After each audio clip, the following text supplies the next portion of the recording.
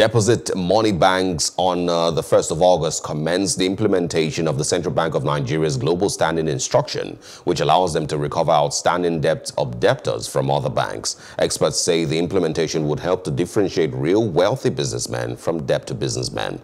A former President Trade Union Congress, Peter Esele, said the guideline was long overdue, but added it was better late than never. He said the financial system has been abused and it is baffling that one man will be owing 6 banks in the same country. It can't happen anywhere else. He said it was because the banks were lending without collateral that they were running into problems.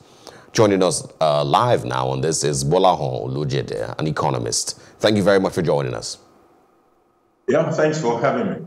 Help us break down this development. Would you call it good news or somewhere in the middle? I think it's a good news. I'm not sure that at the end of the day, it will make a dramatic difference. But it's a good news, it's a step in the right direction. Here is what happens sometimes. You have organizations, or even sometimes even individuals, they borrow money from a bank, they abandon the loan unpaid, or they abandon their account, and they move their operations to another bank, and they start running in another bank. So what this will allow the bank with the loan to do is to be able to take its money from that other bank where the company has moved to.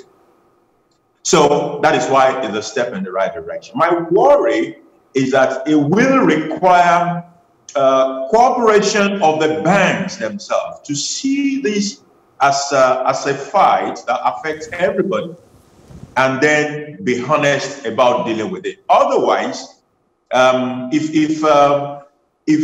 you are being owed and that customer moves to me and start doing business with me, there are all sort of games I can play such that you won't be able to take that money from me. There are all sort of things that will happen. But that is an event that the banks are not cooperating. If all of them agree that this is an industry problem and they choose to approach it in that manner, it will help us a great deal. When experts say the implementation would help to differentiate the real wealthy businessmen from debt businessmen, what do they mean in context of this development? Well, you know, somebody could have a loan, a huge loan somewhere. If you have a huge loan of 100 naira somewhere, and you move to another bank and you are doing business of 70 naira, technically, if you set up those two balances, that guy is still owing 30 naira. He's owing 100 somewhere, he has 70 somewhere. So he's still owing 30 naira. That's a debtor, net. But on the face of it, if we allow him to abandon the 100 loan where it is, and he's just running his operation and activity in the other bank, then it looks as if he's doing well. But it's not doing well because he has created a hole in another institution, which he has not paid. So if we are able to create a situation in which the balance he has in one bank will be used to offset his loan in another bank, then we'll be able to know how much he really has. All right, and why do you think we're embarking on this implementation only now? Do you think this is, has been a long time coming? We should have done this a long time ago, or is it perfect timing? I think it's been brewing for a long time. Actually, it's been in the works. Just that we have now gotten to that stage where we've been able to get the right legal framework and the backing to implement. Because normally there are other protections that made it possible in the past. So what we have done now is to be able to legislate such that we can bypass those other hiding places that these investors or these business people are hiding behind.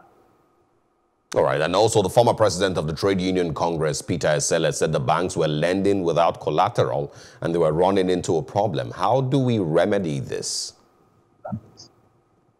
I think Peter Esele is not exactly correct. The regulatory framework for banking does not allow lending without collateral.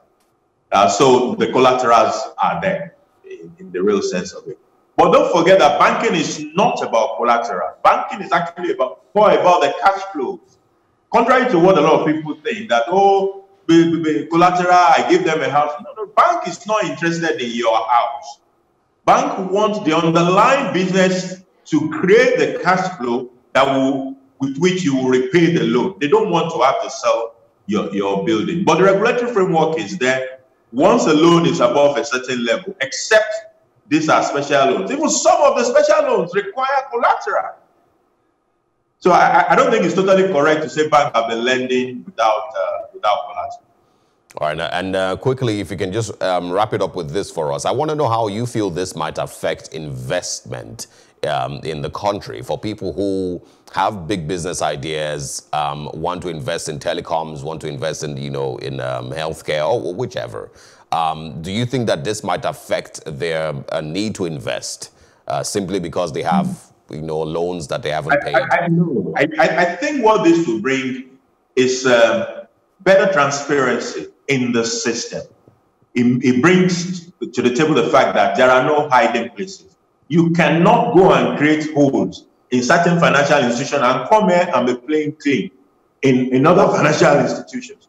So that will help to bring transparency into the system and will actually improve the confidence in the system rather than the other way around. Gbolahan Olojede, thank you very much for speaking with us. It's a pleasure. Thanks for having me.